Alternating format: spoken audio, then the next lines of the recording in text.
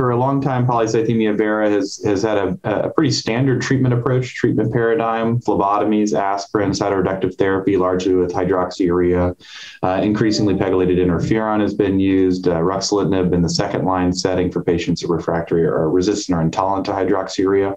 But this is kind of changing. I think that there's increased interest in emerging therapies. I think the two that are most promising and maybe most furthest along are Ropeginterferon, Besremi. This is kind of a longer acting formulation of pegylated interferon or interferon, given every 2 weeks instead of weekly, longer half-life, better tolerability. Already received approval in Europe and awaiting consideration by the FDA in the US.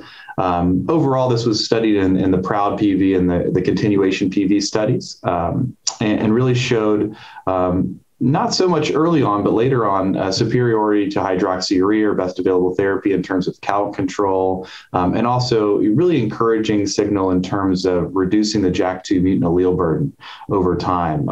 And this has got people talking about what the implications are of reducing this JAK2 allele burden to lower levels and what levels matter. So I think that's very exciting, and certainly it builds on kind of the increased excitement there already was around pegylated interferon, in recent years.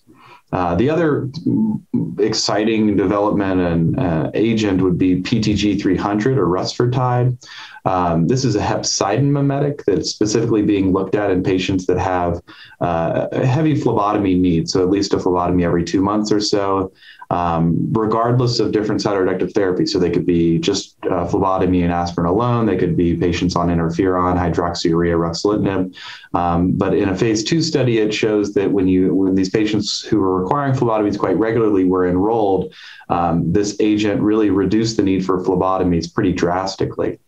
Which can be very meaningful for patients who have to come in for phlebotomies, and phlebotomies certainly are inconvenient. They're not always well tolerated. They cause fluid shifts. They exacerbate iron deficiency, and really are somewhat of an archaic way of controlling blood counts. And so this is certainly an exciting development that may have the ability to obviate the need for phlebotomies going forward.